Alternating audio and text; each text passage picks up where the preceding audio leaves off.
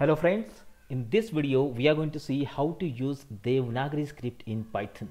As we all know, Python 3 programming language supports the Unicode system by default.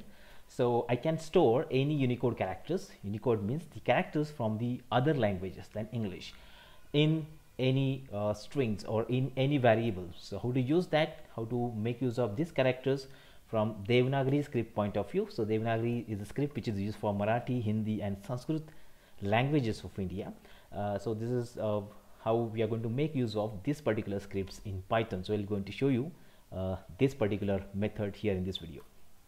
So before actually going to the practical session, so I need to confirm that we have installed one package whose name is Indic transliteration. So just check it out. So I'm going to install the Indic transliteration package. So we can make use of pip installer, or we can make use of Anaconda also to install this package in your system. So sudo pip3 install, and the package name is indic underscore transliteration.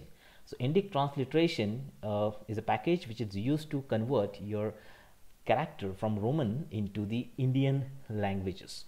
So I can make use of other languages of India also, but this video I'm be showing Devnagari script only. So let's see this one. I'm going to install this Indic transliteration package. Okay, so a few 6-7 packages are there which I will download along with this as dependency packages. They are already installed in my system. So once this is done, then I'm going to use this package in my program. So I'll be using the Jupyter notebook here. With the help of this, I'll be showing the practical of the Python programming language here. So first thing, from the package which we are installed here from Indic transliteration, you have to import the Sanskrit. Okay, so Sanskrit is a script for Sanskrit language. That's why Sanskrit is specially used for this. See, just can check it out. So many things that Indic transliteration contains, out of it we are going to use this Sanskrit. So this is what the Sanskrit is there, which we can use. So many few more functions are present. Out of it I'll be using this Sanskrit. And for Indic transliteration Sanskrit, I'll be importing transliterate. You might be aware about Google transliteration. So Google transliteration is a method by which you transform your Roman script into the Devnagari script format. So here transliterate is used to convert the same operation. That is, we are going to convert the Roman script into the Devnagari script with the help of transliterate. Okay, so this is what I installed, executed. Now let's see how to use the Devnagari characters in your code. So this is almost many Devnagari characters I've added, I've stored into variable data. Okay, it's a multi-line string like O, A, E, U, U. Okay, then O, Au, K, K, G, G. This is your Ch, then J, J, then T, Th, D, D, N. Okay, then again T, and then Th, again D, D, P, P, B, B, Y, R, L, V, S, Sh, Sh, H, L, and Sh. Okay, so these are the characters which are stored in this variable into the Roman script format. Okay, so when I store that, and I just want to print all of this on the screen. So how to use this one? I need to use the transliterate function to perform these operations. So I'll be printing transliterate. Okay, this data here, first parameter.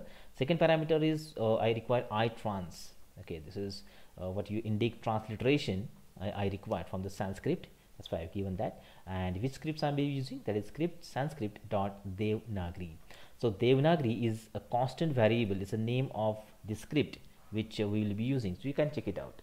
Like we are going to use the Bengali or Brahmic script, Devnagari, Gujarati, Gurumukhi, Kannada, Malayalam, Oriya, okay, Tamil, Telugu. Okay, all these scripts are available and possible over here. These are the commonly used scripts in India. I'll be using the Devnagari scripts. And now let's run this. Check it out. So all of these characters are stored, or they are printed on the screen in this format. Okay, starting from A to Sh. Okay, so all they are present, all they are stored, and we need to just confirm that for this which alternative character is there. For example, this can be T or T also, but if it is in small case then it is T, and if it is in capital case it is T. Okay, same case for TH also. This is Th and this is Th. So this we need to remember, and based on that we are going to create the scripts. For example, my name is Tushar Kute and I want to print my name in a variable name. So check it out. So this is the, then use so two, then this is making sure, and if you're adding one more to it, it will become a, then a r, then connected to a to it. So let's check it out. This is capital S, that's why second show will be present there. Then k, ku, okay, ku, and capital T is t, small t is t.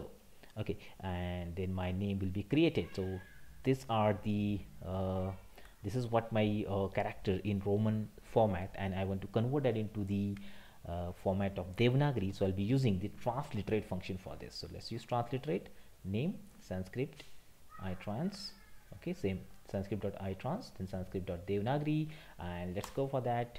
Okay, so it's stored in the variable and I'll be printing it. Check it out. Same way we can read that name from the user also. Okay, so before that I'll just making use of some character which are connected to each other, like Maharashtra. So this is ma, okay, M-A ma, H-A-A ha, R-A-A ra, then S-H show.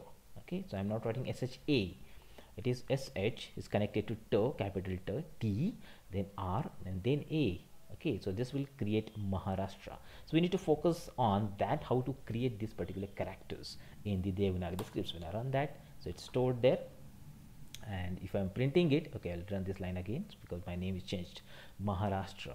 Here T is not completed, so T is connected to R, so it's not shown correctly here, but in many IDs we can see this perfectly written, perfectly printed.